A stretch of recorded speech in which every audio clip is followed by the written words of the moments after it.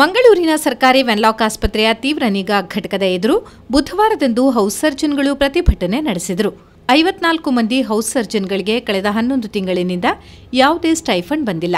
ಅವರಿಗೆ ತಿಂಗಳೊಂದಕ್ಕೆ 20,000 ರೂಪಾಯಿ ಸ್ಟೈಫಂಡ್ ಬರಬೇಕಿತ್ತು.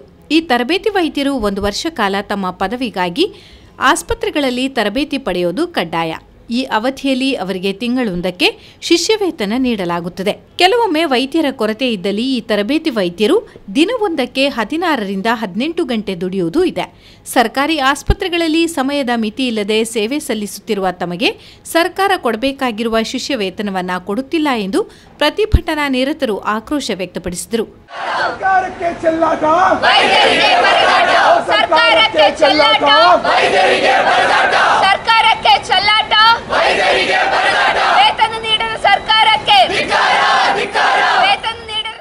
ಸರ್ಕಾರದ ಈ ನಿರ್ಲಕ್ಷ್ಯ ಮಾನವ ಹಕ್ಕುಗಳ ಉಲ್ಲಂಘನೆಯಾಗಿದೆ. ಅಧಿಕಾರಿಗಳಲ್ಲಿ ಈ ಬಗ್ಗೆ ಮನವಿ ಮಾಡಿದ್ರೂ ಪ್ರಯೋಜನವಾಗಿಲ್ಲ. ಸರ್ಕಾರ ನಮ್ಮ ಸಮಸ್ಯೆಗೆ ಗಮನ ಕೊಡದಿದ್ದಲ್ಲಿ ಅನಿರ್ದಿಷ್ಟಾವಧಿ ಪ್ರತಿಭಟನೆ ನಡೆಸುವುದು ಅನಿವಾರ್ಯವಾಗಬಹುದು ಎಂದು ಪ್ರತಿಭಟನಾಕಾರರು ಎಚ್ಚರಿಸಿದ್ದಾರೆ. ನಾವು 11 ತಿಂಗಳ ಕಾಲ ನಾವು ಕೆಲಸ ಮಾಡಿ ವೆನ್ಲಾಕ್ ಹಾಸ್ಪಿಟಲ್ ಕೆಲಸ, ವೆನ್ಲಾಕ್ ಮತ್ತು ಲೇಡಿ ಗೌಶನ್ ಹಾಸ್ಪಿಟಲ್ ಮತ್ತು ಕಮ್ಯುನಿಟಿ ಹೆಲ್ತ್ ಸೆಂಟರ್ ಮೂಡ್ಬಿದ್ರಿ, ಕೊಟ್ಟೇಕರ್ ಆ್ಯಂಡ್ ಉಳ್ಳಾಲಲ್ಲಿ ನಾವು ನಮ್ಮ KCD ಇಂಟರ್ನ್ಸ್ ನಾವೆಲ್ಲ ಕೆಲಸ ಮಾಡ್ತಾಯಿದ್ವಿ. ಆದರೆ 11 ತಿಂಗಳ ಕಾಲ ನಮಗೆ ಸ್ಟೈಪೆಂಡ್ ಸಿಕ್ಕಿಲ್ಲ. ನಾವು 11 ತಿಂಗಳಿಂದ ಆ್ಯಕ್ಚುಲಿ 6 ತಿಂಗಳ ಹಿಂದೆ ನಾವು ಎಲ್ಲರನ್ನೂ ಮೀಟ್ ಮಾಡಿದ್ದೀವಿ. ಯಾರ್ಯಾರು ಇದಕ್ಕೆ ಕನೆಕ್ಟ್ ಆಗಿದ್ದಾರೋ ಎಲ್ಲರನ್ನೂ ಮೀಟ್ ಮಾಡಿದ್ದೀವಿ. ಎಲ್ಲರನ್ನೂ ಭೇಟಿ ಆಗಿಬಿಟ್ಟು ಅವರು ತಮ್ಮ ಅಶ್ಯೂರೆನ್ಸ್ ಎಲ್ಲ ಕೊಟ್ಟಿದ್ದಾರೆ. ಅವರು ಮಾಡ್ಕೊಡ್ತೀವಿ ಅಂತ ಹೇಳಿದ್ದಾರೆ. 6 ತಿಂಗಳಿಂದ ಹಿಂಗೆ ಬರ್ತಾ ಇದೆ. ಆದರೆ ಯಾರು ಏನು ಕನ್ಕ್ಲೂಸಿವ್ ಆ್ಯಕ್ಷನ್ ಯಾರು ಏನು ಮಾಡಿಲ್ಲ.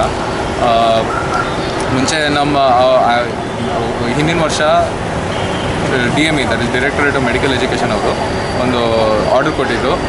ದಟ್ ಸ್ಟೈಪೆಂಡ್ ಈ ವರ್ಷ ಸ್ಟೈಪೆಂಡ್ ನಮ್ಮ ಇಂಟರ್ನ್ಸಿಗೆ ARS ಫಂಡಿಂದ ಬರಬೇಕಂತ ಹೇಳಿದರು.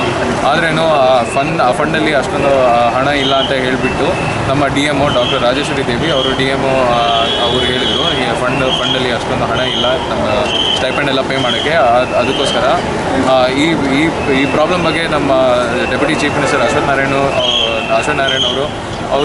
ಅವರು ಟ್ವೀಟ್ ಮಾಡಿದ್ದಾರೆ. ಮತ್ತು ನಮ್ಮನ್ನು ಭೇಟಿ ಆಗಿಬಿಟ್ಟು ನಾವು ಇದು 5ನೇ ಸತಿ ಅವ್ರನ್ನ ಭೇಟಿಯಾಗಿದ್ದು. ಅವ್ರು ಬಂದು ನಿಮಗೆ ಸ್ಟೈಪೆಂಡ್ ಬಿಡುಗಡೆ ಮಾಡೋದು ನಮ್ಮ ಟಾಪ್ ಪ್ರಯಾರಿಟಿ ನಾವು ಮಾಡಿಕೊಡ್ತೀವಿ ಅಂತ ಹೇಳಿದ್ದಾರೆ.